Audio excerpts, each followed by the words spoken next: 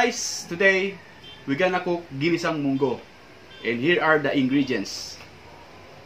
Onion, ginger, garlic, and chili.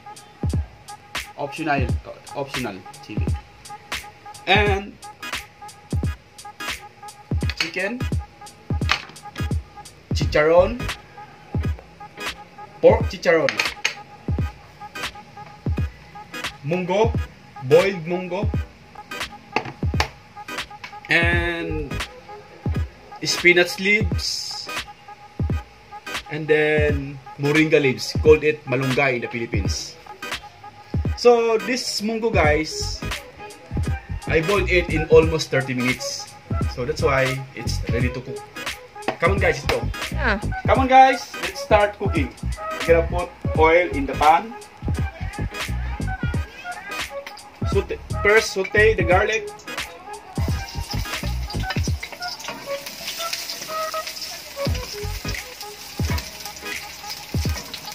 The ginger. And the onion.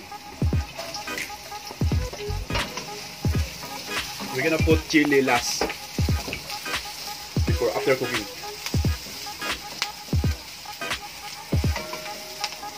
And then chicken.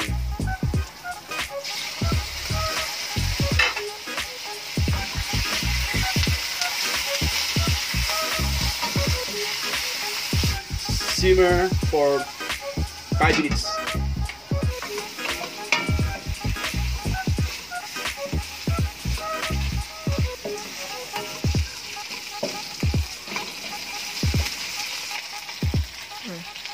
And you can add monggo.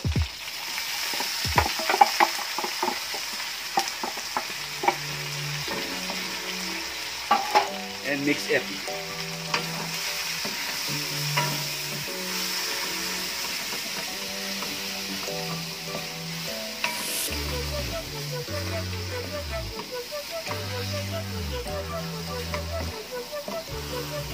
Cover it for 3 to 4 minutes.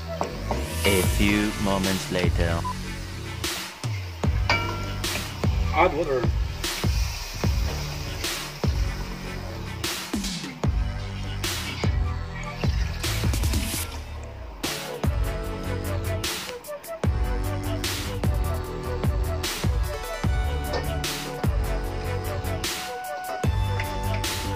Then cover it until it boils.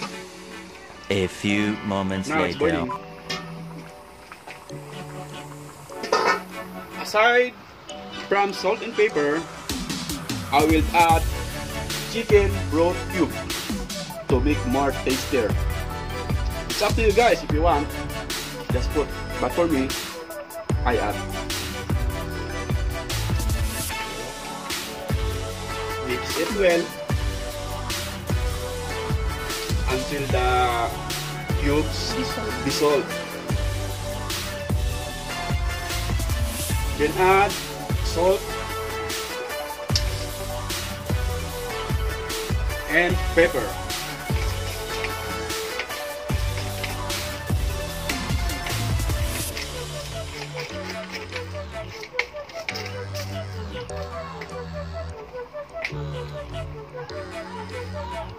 And after that,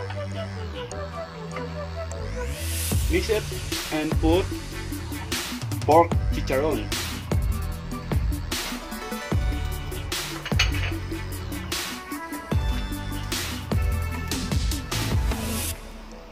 And then cover it for 1 to 2 minutes. Then guys, you can now add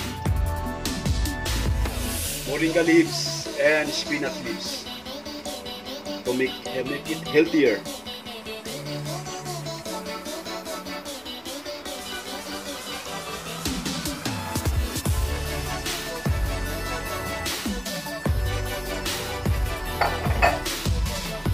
Mix it well, guys. Make sure the moringa and spinach leaves is cooked. Look at that, guys. It's almost done.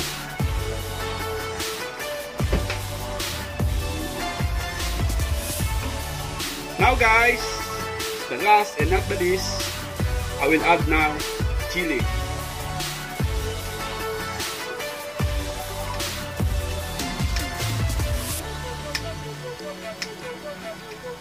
To make more delicious. And mix it.